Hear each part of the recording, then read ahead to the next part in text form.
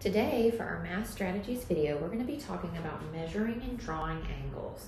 We're going to be building on our previous understanding of angles, and we're going to introduce the use of a protractor to measure and draw these angles. But before we get started, let's talk again about our angles here. An angle is formed by two rays, lines, or line segments that meet at a common point. And this common point is called a vertex, okay? And now let's take a look at a protractor, and this is what we're going to use to measure and draw our angles, okay? You'll notice here there is an outer scale and there is an inner scale. This is also, this line here is the zero edge, okay?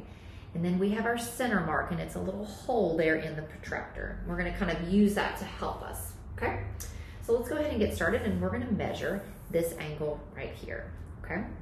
Now again, there are our two rays, and there is our vertex. So we're going to use our protractor here, and we're going to line that zero edge up with one of our rays. It could be either one, but this time I'm just going to line it up here with this one. And I'm also going to line up the vertex with my center mark, okay? So as I follow this line, I see that it hits right here at either 56 or it hits at 124, okay?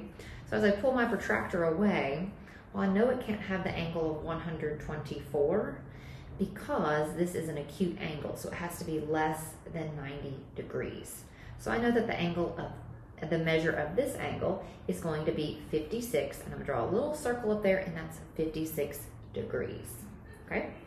Let's try our second angle here. And this one I know is an obtuse angle, so I know I'm going to be looking for that number on the outer edge here that is greater than 90 degrees. So again, I could start by lining up my zero edge by either ray, but I'm going to start here in this one on the left, and I'm going to line it up with my zero edge, and then my center mark, I'm going to line it up with the vertex. And then I look over here, and it looks like it's right at 140. So this angle is 140 degrees, okay? So now we're going to draw some angles, okay? So I'm looking at 40 degrees. So I know this is gonna be an acute angle. It's gonna be less than 90 degrees. So the first thing that I need to do is I need to draw a ray. Okay, got my ray here.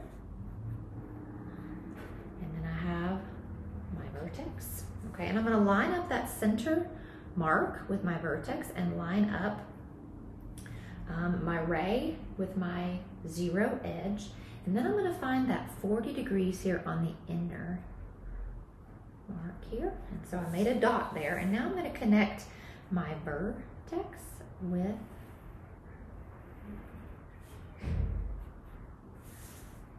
my with the dot that I made. And so now I know that this angle is 40 degrees, okay?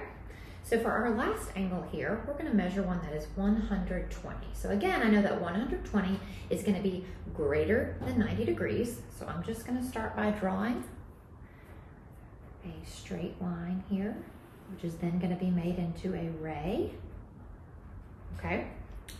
So I'm gonna line up my ray with my zero edge, and then line up my dot here with my center mark, and then I'm going to look over here for the 120 and just put a dot above 120, okay?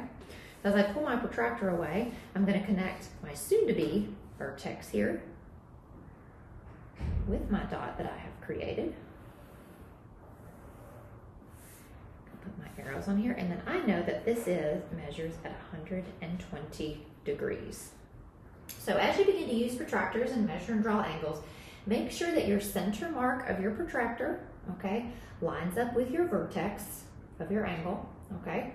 And make sure that that zero edge lines up with one of the rays. So that's my zero edge, and I'm gonna be sure that I'm lining it up with one of my rays, okay? Also, as you're measuring, be careful when determining whether to use the inner or the outer scale of your protractor.